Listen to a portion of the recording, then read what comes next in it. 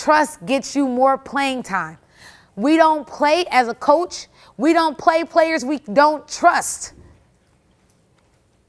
Point blank, period. When you're engaged, that tells me you know what's going on. You're ready to go. You understand what I'm saying? You're not going to go out there and you're not going to make the same mistake again, or you're not going to make the same mistake somebody else just made. You're locked in. But this tells me you're fidgety, you need to sit down. You can't handle it. So how do we show engagement?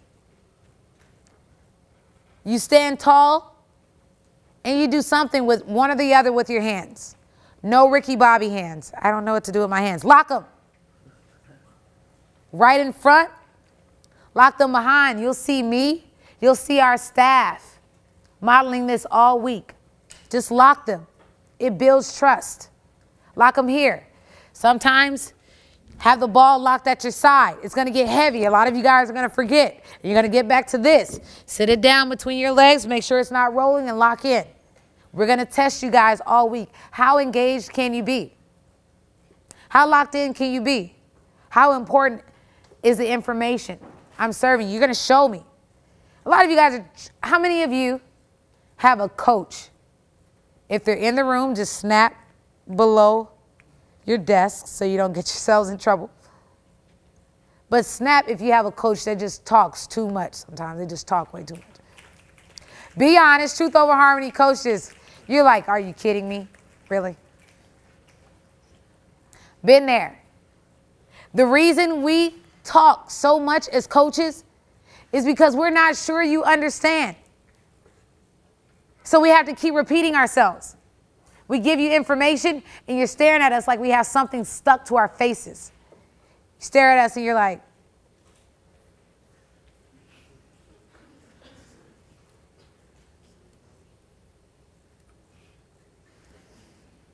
so we keep repeating ourselves to make sure, like, okay,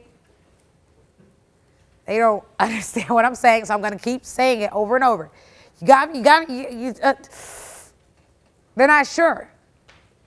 So what you need to learn how to do, this will get your coaches to be quiet or talk a little less. So get them to talk a little less.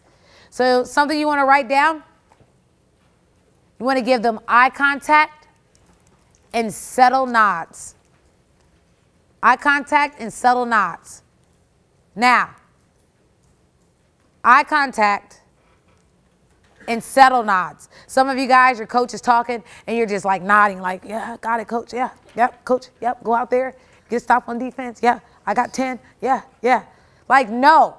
That tells your coach you're rushing them and you might have an issue. Too much pop. Subtle nods. They give you information in a very subtle nod. I got you, coach. And something I'd add in there are hungry eyes.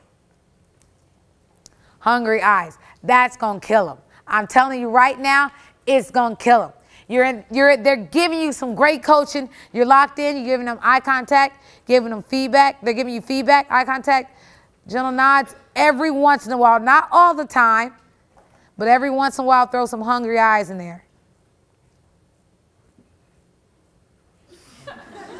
That's going to kill them. I'm telling you. That's going to kill them. And you're not doing it to rush the conversation. You're not doing it to get them to just shut up. But you just want them to understand and trust that you know what they're saying. You've gotten it. And then you can move on and continue to be great.